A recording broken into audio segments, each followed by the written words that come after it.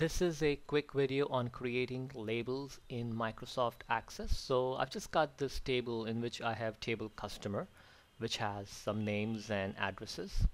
So if you want to create labels for that, all we have to do is click on it one time, go to create, and then click on labels.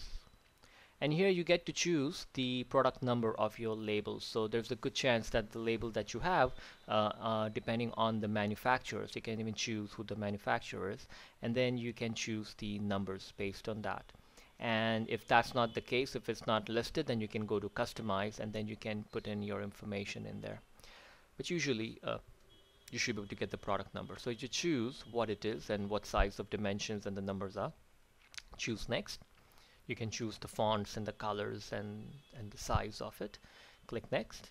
Now here is where we get to choose how our label will look. So say I want the first name, so I can double click it, first name's added. Make sure you add a space here, and if I want to add the last name. Now if I want to go to the next line, I hit enter.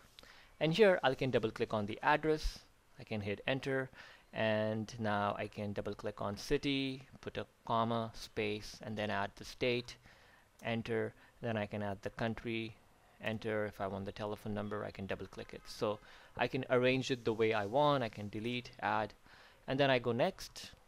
And here it's asking me, do I want to sort it by a certain way? So if I want the labels to be put by the first names or last name, then I can do that, or I can just leave it blank or use the customer ID, which will be the 1, 2, 3 numbers. So I can do that. And then I click next, and I can give it a name, whatever name I want to give it, and then I can hit finish. There's an error, but I think that I can ignore it. So there's the two names that I had. Based on the way my label is set up, it's done that.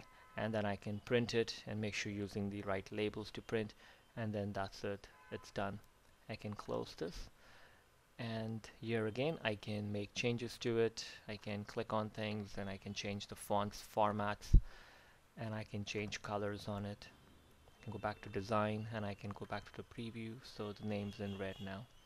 So you can always right click it, go to design view or the layout view.